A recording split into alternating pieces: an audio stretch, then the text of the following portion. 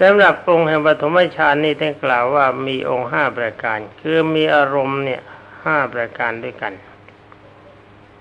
ได้กัน1วิตก2วิจาร3ปีติ4สุข5เอกคตา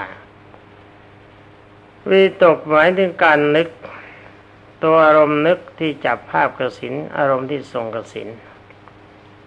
วิจารใคร่ครวญอยู่ว่ากสิณที่เราทรงได้อยู่เวลานี้มันแจ่มใสตามเดิมไหม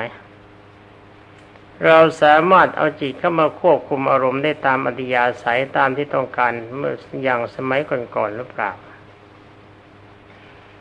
นี่เป็นวิจารปีติมีความเอิบอิ่มใจมีจิตใจชุ่มชื่นไม่อิ่มไม่เบื่อในการที่จะทรงกสิณ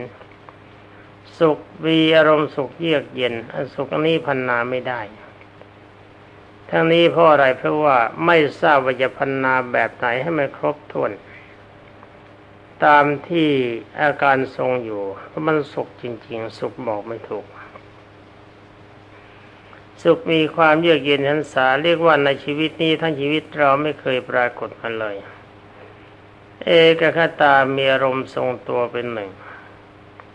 อารมณ์ไม่สอดสายไปอยู่ในอารมณ์อื่นนอกจากอารมณ์ที่คุมกสิณเท่านั้น